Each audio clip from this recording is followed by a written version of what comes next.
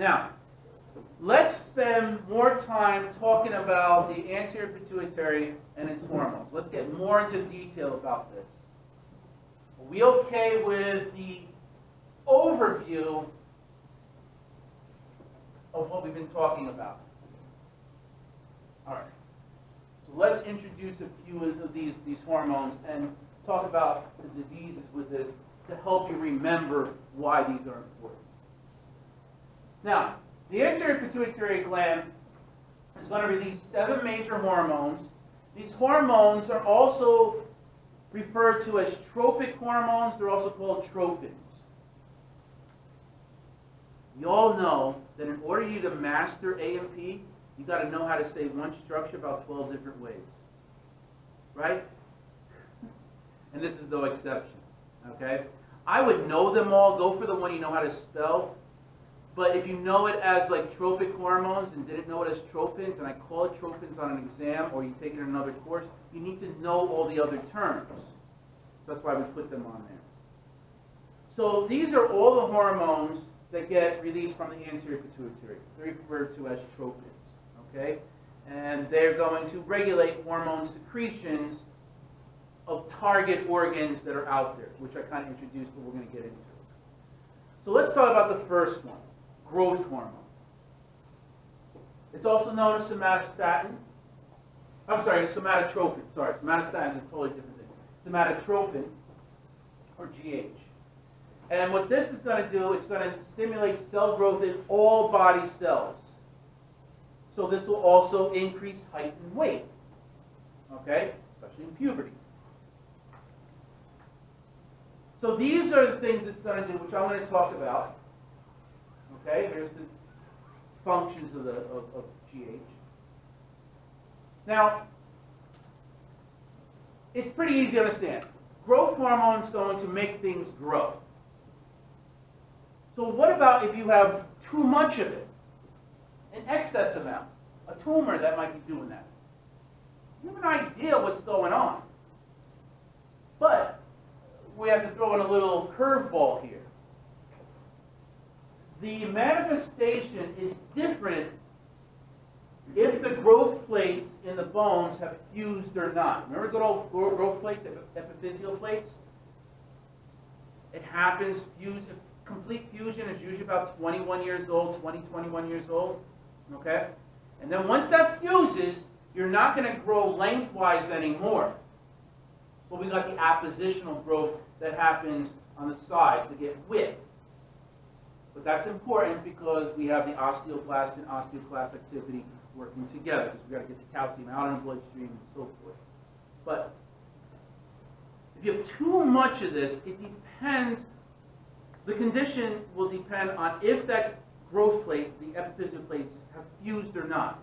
So we're looking at an excess amount in a child versus an excess amount in an adult. Let's say a 12-year-old versus a 42-year-old. We have two different manifestations. All right, so symptoms that differ if the growth plates have fused or not. We have something called gigantism. And this is in children when the epiphyseal plates have not fused. They're going to continue to grow. Now, what happens here is that these children grow astronomically tall. They got long bones that are very long. So these people are very tall, but they look like they're in proportion. They may have longer arms and longer legs, but they're in proportion. As opposed to somebody who has, let's say, a tumor of this area at 42 years old. Growth plates have already fused, so your bones can't grow this way. Instead, they grow this way. So they get spaded hands, and I'll show you pictures of this. Okay? So they have something we call acromegaly. Acro means limbs, megaly means enlarged. So it's just the whole body really is getting enlarged. But we usually see the features in their face a lot more. All right? They get facial features. They get their tongue is very big. Their jawbones get very big. They usually lose their teeth because the spaces to hold the teeth get big and they just fall out. They have big lips. Ears get big. There's skin. Remember, it's not just bone. It's skin also that expands. So they have thicker areas here. They got a protruding jaw that comes out. Keep in mind, growth hormone goes all over the body. So the heart even gets big. So it goes with the body. You got a bigger body, the heart gets body to push that blood out. But there's a little curveball on that, and I'll explain that in a moment. Okay? So that's what happens over here. They get enlarged hands, face, jaw, and they usually die due to heart failure. Might as well talk about it now. Your heart, which we'll get into in a couple weeks, has 4 chambers in it. And the chambers will hold the blood in there. Okay? Fair enough. So in a person who's got acromegaly, their bodies grow and their heart grows. Sounds good. All right? The rule of thumb is your fist is as big as your heart. Andre the Giant, who I'll talk about later, all right, he was a wrestler and an actor and stuff. One of my friends knew him, and when he makes a fist, or he's dead now, but when he made a fist and he held a can of beer, you couldn't see the can. So you can imagine how big his hand was. That hand fist is as big as his heart. So it sounds like, oh, this guy who's huge. I think his shoe size is like 22. I mean, he's big guy. I mean, easily his head is up there, okay? But this big guy has a big heart. And he did have a big heart, literally speaking also. But he has a big heart to put all this blood out. But here's where the problem is. It sounds like it's reasonable, but it's not. As the heart gets bigger, it's getting bigger here. Right? However, this muscle here is also getting big like this. So theoretically, that chamber is getting small. Do you understand? So even though the heart muscle is getting big, it can't push that much blood out. It causes high blood pressure, and they usually die of heart disease. Because it needs to pump out a lot of blood to this massive body, but you're only getting drops of blood coming out. Okay? So this is gigantism, all right? So here he's almost over 6 feet tall. He's only like 14 or 15 years old. Now that could be normal. Hey, you got tall parents, all right? But we have this curve that we like to watch between the height and weight, and if you fall off the curve, it could very well be the parents, but it'll be wrong in not checking to see if this person has a tumor in his brain. We'll just check a GH level and see what's going on. If it's normal, then it's probably because of just genes. This is acromegaly. I can look at people and get an idea of what people have. I already know what you have and I know what you have. I've done that before many times. This is just what I do. And I said this to my other classes too. I'll be sitting in a subway in New York City and just there for 20 minutes. And I'm like, what else am I going to do? I'm looking at people. I know what they have, what they have. You know, you're just, when you get into the medical field, you just are trained and wired in that pitch, that view. But that's what it is. You see the protruding chin over here, the big ears, there's extra foreskin on the forehead and stuff. Okay, the tongue is very big. You can see it like that. All right, you see the jaw is like protruding like that. Okay. Tongue is big. They blacked out the eyes because they want to protect the innocent. They don't want people to know who she is. I can tell. It looks scarier though. This is showing that teeth fall out because the spaces that are holding the teeth get bigger and falls out. This also here, you can see the hands. That's what I mean by hands are spaded. They're short and stumpy. All right, and that's basically what is happening over there. Here's a normal foot, and here's a foot with acromegaly. See the extra skin that's all over here? All right, you can pick out with those things. Here's a person. This would be a keen clinician. Here's a person that comes to, just give me an example, comes to me and just a routine exam, never seen him before, he's coming for his first, and He feels fine. He's just here for an annual checkup. Lo and behold, his blood pressure is 210/140, which is pretty high. Now, a keen doctor, a keen clinician, nurse practitioner, physician assistant, nurse, will look at this and say, I don't know, but this is my first time meeting you, and this could be you. Lips are big, it looks like the jaw's protruding a little bit, there's a foreskin, or not foreskin, but the forehead has a skin that looks thick over there. It could be him. I never met him before, this could just be him. But I would just ask him, can you do me a favor? We got to get your blood pressure down. But do you have in your wallet, do you have any older pictures of you? Not too old, like a year or two. And then he pops out this. Here 2 years ago, he graduated college. Here a year ago, he got married. Do you see something that's changing? Yeah, I mean, there's a lot of things on here. This and that is the same person. Now, this looks like maybe a 40-year difference or a 20, not 2-year difference. Gradually, he's changing. Do you see that? These are the things to be aware of. To say, hey, look, there's other reasons why you have high blood pressure. Not just because maybe your heart is slower, maybe there's other things going on. And a keen person will pick up on these things. Okay? Would you say that's the aging, that the rapid aging in that, or no? I don't think so. No. Not like that. Not like, that's too fit. And then you're compounding it with high blood pressure. I'm not saying that's the reason, but I'm telling you, when I get this, yes, I'm going to find out why the high blood pressure is up, and I want to control that, but I would be wrong not doing a GH level. Do you see? That's all. Just to do that lousy, I don't know, $30 test, just do it. Why not? That's the reason why. And, you know, we have to document everything. And he'll be happy. Instead of just giving him medication, if we could actually remove that tumor, then he won't be on high blood pressure medication. We took the source out. Right? All right. Tony Robbins. Does anybody know who he is? He's from that movie Shallow Hal, and he's this motivational speaker. Right? Girls go goggly over him. He's very tall. He has a deep voice. Plus, he's a motivational speaker. He's like, you know, he lures people in there. And if you've seen the movie Shallow Hal, they kind of exaggerated with his luring feature. But interesting phenomenon with him. He's a very tall. He's still living. He's a very tall person. But he has a lot of features of acromegaly. Right? He's got the jaw over here. His teeth, I don't know if they fell out or whatever, but it's like almost like a box kind of smile. All right.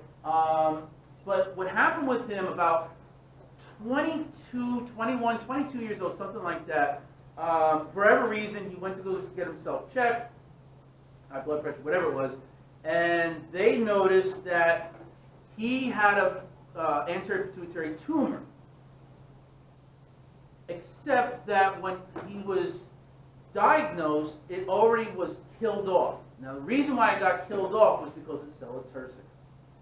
As it was getting bigger and bigger, the blood supply going to that tumor, so a blood vessel, as it got bigger and bigger, the tumor itself pressed against that blood vessel to the bone.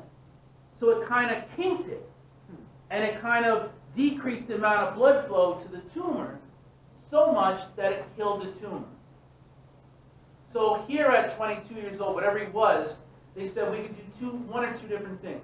First off, you're clear. The cancer's there, but it's dead. We could either, and you're not going to get any more features from it, but we could do one or two different things. We could go in and remove the dead tissue, or we could just do a CT scan for you once a year and make sure it doesn't come back. He opted for Plan B. And that's what happened with him. Okay? For Andre the Giant, that's what I was talking about before.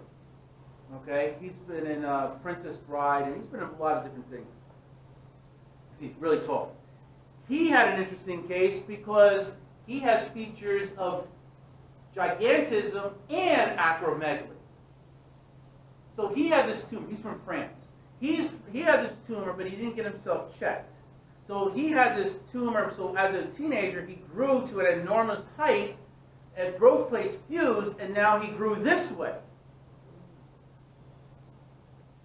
When he became famous and all, that's when he said, okay, I don't know if it was removed or whatever it was, but he got his fame and fortune because of his condition. But he died. He died of heart failure for this reason. The heart just couldn't take on the whole body. So his features of both. Yeah. No, it just sits there and it just shrinks down. It's necrotic tissue, it just sits there. The problem is that sometimes that dead tissue, you don't want it to. It could go into the bloodstream, and then you've got this embolus that can go through there, or it could just shrivel up and become nothing. So it's one of those chances that you want to take. But it's in the brain. You know, if you want to do brain surgery to remove dead tissue, just keep an eye on it. So say, like with Andre the Giant, with his gigantism, if he was to go on like a very well regimented, heavily followed and supervised cardiovascular program and strength training program to promote not only cardiovascular health and heart health, like left ventricular or hypertrophy, in theory, would his heart have held up longer? I mean, he was a wrestler, he was probably doing stuff anyway. Right. Or I don't think so, because this is not going to, you got to, I wouldn't say cutting this out. The cavity is just too small. It's like a freezer. You know what I'm saying? Where the freezer, if you leave it in there, the frost gets bigger and bigger, and the cubby holes that you can put stuff in, you don't have much space because it's just growing inside the freezer, growing inside the heart. So the only way you can really do this is to heart replacement, but you're not going to find a match. Yeah. Or if they could do this now, make an artificial heart for that. You know, there's talk about, right now they're doing a lot of research with doing, you know, the 3D printers?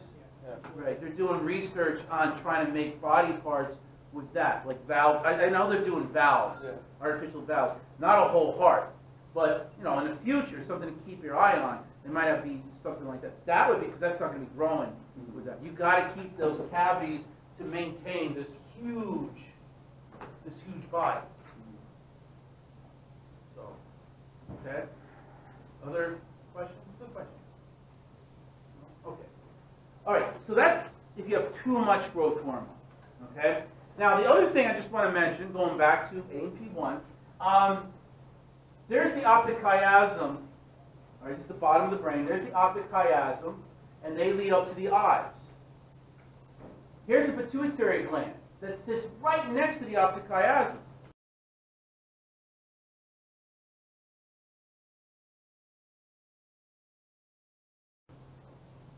Now look what's going to happen here. If that pituitary gland enlarges, it'll press on that where the optic tracts are crossing over.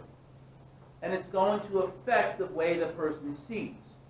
In this case, I know my class we did it, but when it presses on that, their peripheral vision disappears. They have like tunnel vision.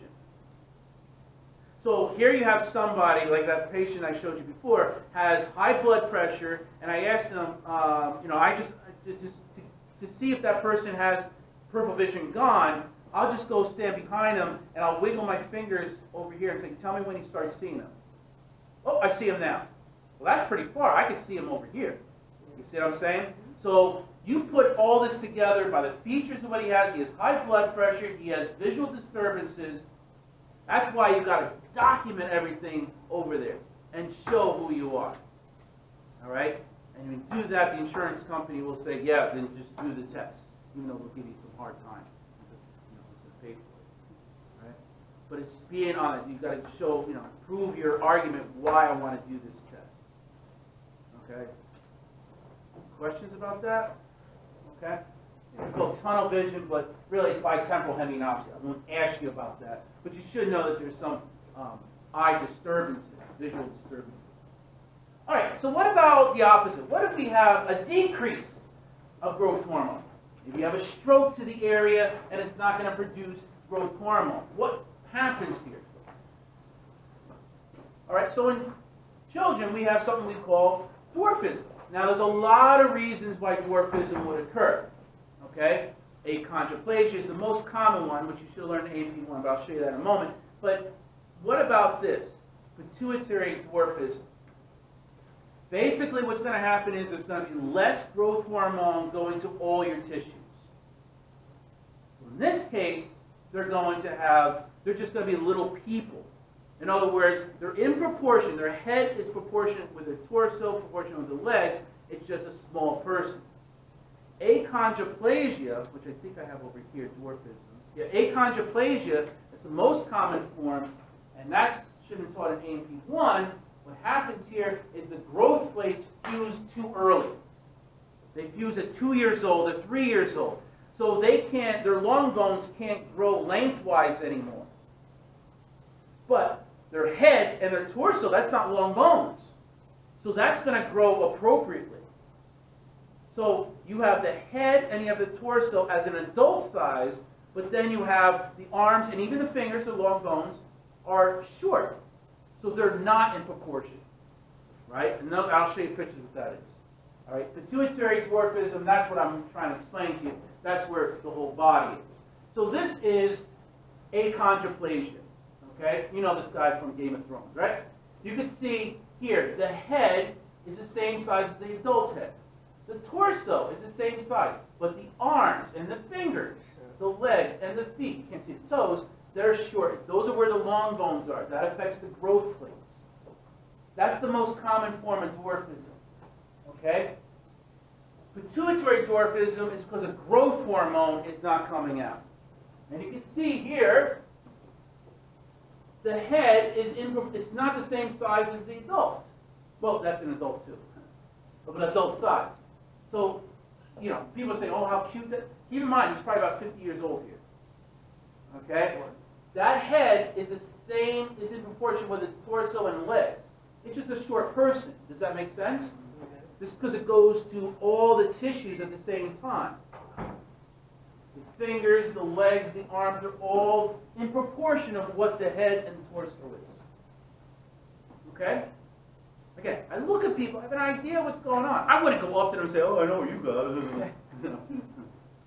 You got low GH. Like, how do you know? All right, questions about that? All right, thyroid stimulating hormone. This is another hormone that comes out of the anterior pituitary. Not going to spend too much time on this until we get to the thyroid, but this is going to tell the thyroid gland to release T3 and T4, which controls metabolism. Okay?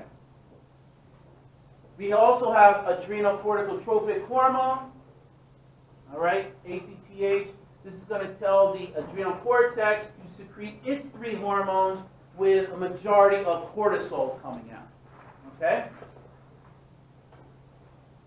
We also have FSH, follicle stimulating hormone. In females, it acts on the ovaries to develop these egg sacs called follicles, produces the mature egg or ova, and secretes estrogen.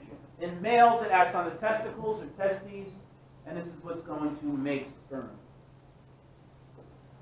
The sister hormone to FSH is LH, also dealing with reproductive systems. In females, this is going to trigger ovulation, and once that egg pops out of the ovary, that's ovulation. The area that it just came out of the ovary is an important area. It has a new name. It's called the corpus luteum. And that corpus luteum is also going to release hormones, which we'll get into the reproductive system. Okay? But yes, hint, hint. LH triggers ovulation. In males, it secretes testosterone from the testes or testicles. Okay? So you can see, if you're doing that chart I gave you earlier, you're going to have to split up things because it's male and female. Right?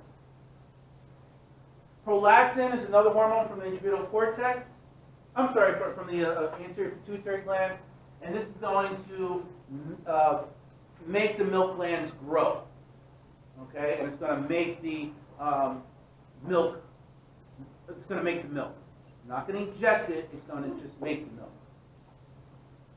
And then this other one, melanocytes stimulating hormone. It's not truly a significant one. It's really not produced in adults. However, in pregnancy, remember, this is going to make the melanocytes produce melanin and become darker. In pregnancy, it does stimulate the melanocytes a little bit more. And if you've been pregnant, maybe you have freckles that became more pronounced. The areola around the nipple, they get darker. And in most women who are pregnant, and if you've been pregnant, or you see your mom and she's not wearing a shirt, you know, like you can see her belly, there's a line that grows from, a darkened line that grows from the pubic symphysis up to the belly button. We call it linea nigra, which means black line. And that is absolutely defined that you've been pregnant sometime in your lifetime. Most women get that line, and once your pregnancy is over, it usually stays there. It dims a little bit, but it was always there, or it usually stays there. Okay, so be careful what you tell your doctor that you were never pregnant, and we see that line there. That's why we get an idea of, you just be honest with the doctor. All right, we want to help you, you know. But if we have an idea that you're lying already, like, you know, just be careful with that. All right, we're not going to catch you on that, but we know that we need to ask these questions in a roundabout way to get that. All right, but that's what that is. You don't have to raise your hand, but yeah, if you know someone who has it, that's what that is, that you've been pregnant sometime in your life. All right, so let's talk about the posterior pituitary gland. All right, we talked about this already, so I'm not going to bore you anymore with the antidiuretic hormone. All right, you understand what I wrote up here. Reabsorbs water from the kidneys and makes your blood pressure go up. Do make sure you understand the mechanism of that as I drew that for you. Okay, and it's also known as vasopressin. Vaso meaning blood vessels, pressing like they're pressing down on it, constricting it. That's how I remember it. All right. And again, they're showing you the functions of it here, which I did already. Now, if you have too much ADH, right? Let's do this again. All right, very quickly. ADH.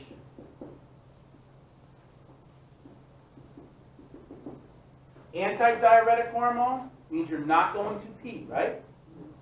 So that's going to make your urine go down, which means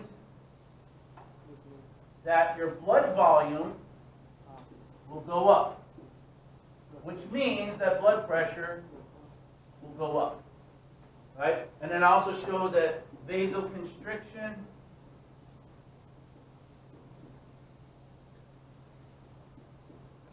of blood vessels, right? It's going to do that too, which will lead to high blood pressure, right? Now, if you have too much ADH, look what's going to happen here. If you produce too much of this ADH, and the most common reason of this, believe it or not, is lung cancer. Well, what happens here, it's called syndrome of inappropriate ADH, or SIADH. And the most common reason is lung cancer. MCC stands for most common cause. There's a certain type of lung cancer that produces an ADH-like hormone. And it's going to turn on the ADH receptors in the kidney. That's what happens here. Okay? Interesting phenomenon. So if you're going to increase ADH, what's going to happen to your urine? It's almost like you're not even going to pee at all. What happens to the blood volume? Highly going up, which means it's going to raise your blood pressure so much that it's going to cause hypertension, high blood pressure. Make sense? Okay? Now what about if you have a deficiency of ADH? Now, this deficiency is called diabetes insipidus. Now, this is not the same diabetes as grandma's got. This is a rare occasion. Well, grandma's got is probably something called diabetes mellitus, which we'll get into about insulin. Diabetes insipidus, for whatever reason, you're making a decrease of ADH. Maybe a stroke to the posterior pituitary and you're cutting off blood supply and now the ADH is not being produced. So you're going to decrease the amount of ADH coming out of here, which means what happens to the amount of volume of urine?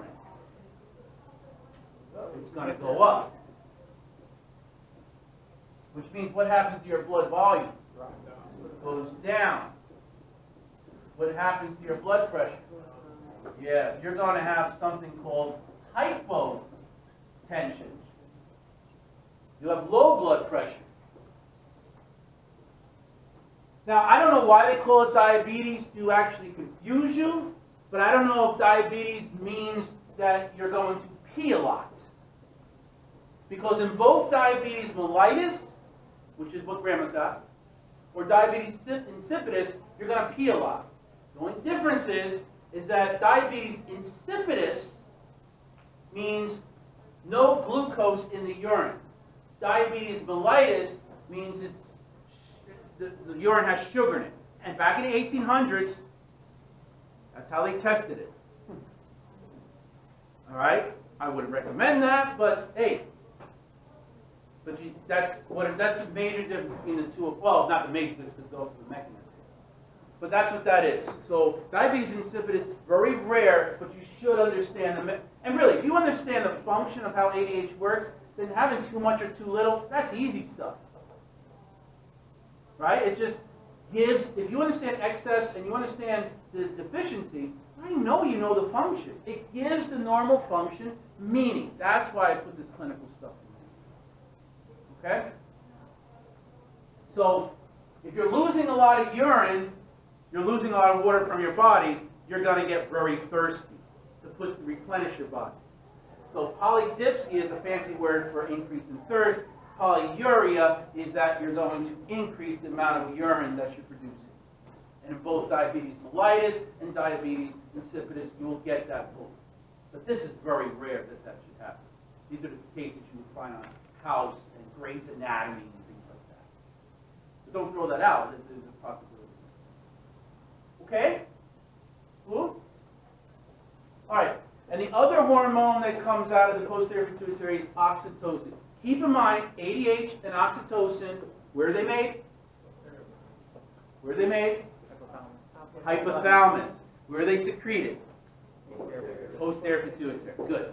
Okay? Oxytocin is going to stimulate the uterus to contract, to give you those wonderful contractions, to push the baby out. And also, this is what's going to eject the milk from the breast, not make the milk. Prolactin makes the milk. Okay? And that's just showing you where they target. Okay?